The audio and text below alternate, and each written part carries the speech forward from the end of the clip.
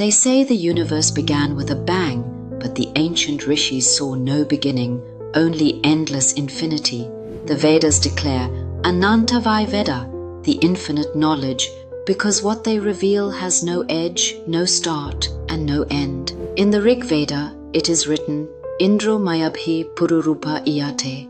Reality takes countless forms through illusion.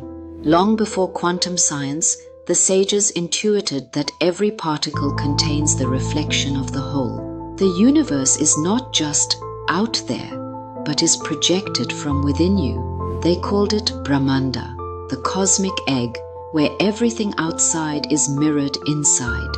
Your breath, your heartbeat, your thought, each is a ripple in the same vast field of creation. In the Nasadiya Sukta, the Veda wonders, whence this creation has arisen. Perhaps it formed itself, or perhaps it did not. Even the gods do not know, because creation is not an event, but a state of pure awareness. Space, they said, does not exist independently. Space exists within consciousness itself. The rishis called this the Bindu, the single point holding all realities, past, present, and future, like a hologram of infinity.